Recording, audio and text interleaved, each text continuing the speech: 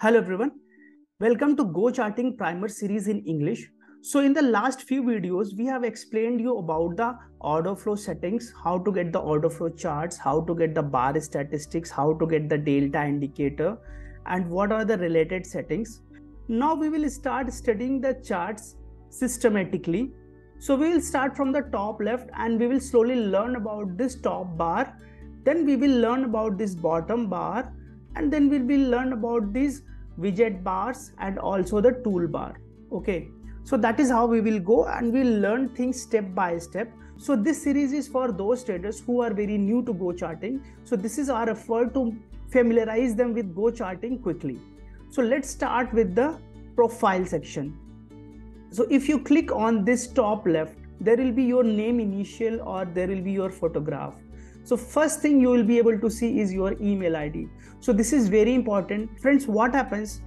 Suppose you have taken the subscription of Go Charting and you have paid for a plan, but somehow you have logged in by a different email ID, and in that case you will not be able to see the live data. So friends, make sure that the email ID by which you have logged in is the same which is shown here. Now second, here if you click on, you will see your profile section and this will show your billing section. So let's go to billing section. Now this billing section is very important, friends. Here you will be able to see all the plans which are activated in your account. If you have bought any third-party indicators, that will also be shown here. Now I want to tell you about this change option. What is this change option? Friends, you know we have various plans. Suppose we have US equity, we have US CME premium, we also have India NSE premium, we also have India MCX premium, we have crypto and forex plan. So suppose you have taken India all premium, but now you want to shift to crypto and forex. So what you have to do, you have to click on here, and once you click on here, you will get these boxes. So suppose right now you are in India all premium, but you want USA. So what you will do, you will uncheck this and you will click here and you will check these, and then you will go and proceed to checkout. So your plan will get changed and the amount you have paid, it will be adjusted based on the number of days you have used your plan. So this was important information about the billing section. Now this will also show you whatever plans you have subscribed to. So these are the plans we have subscribed. Now this option is for chat help. So friends, if you switch it on, there will be a chat help option always visible to your chart.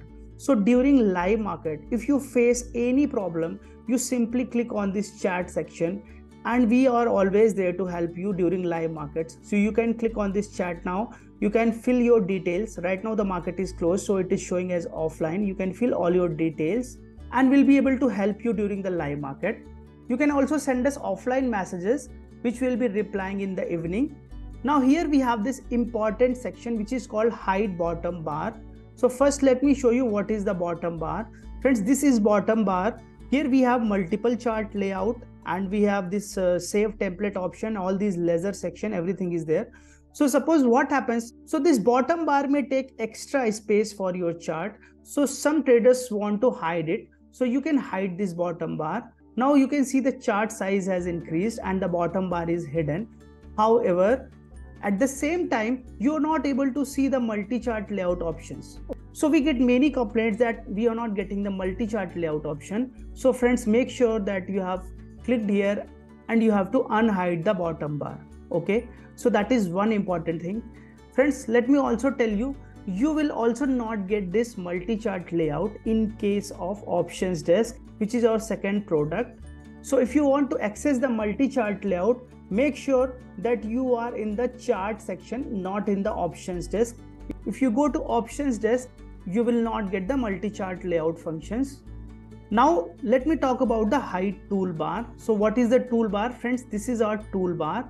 Here we have all the drawing tools. So if you want to hide it, we can click on hide and it is hidden. So basically these options are just to increase your chart size so that you can easily read the order flow, because it requires a lot of screen space. Now let me unhide it. Now we have another option, it is called widget bar. So friends, this column is called widget bar. Here you will find all your widgets. So you can see it either in left or you can see it in right. So currently it is in the right side. If I click on the left widget bar, it has come to the left.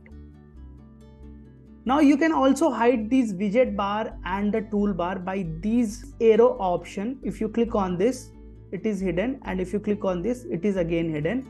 And if you want to unhide it, you just simply click on this arrow. So this was about your profile section.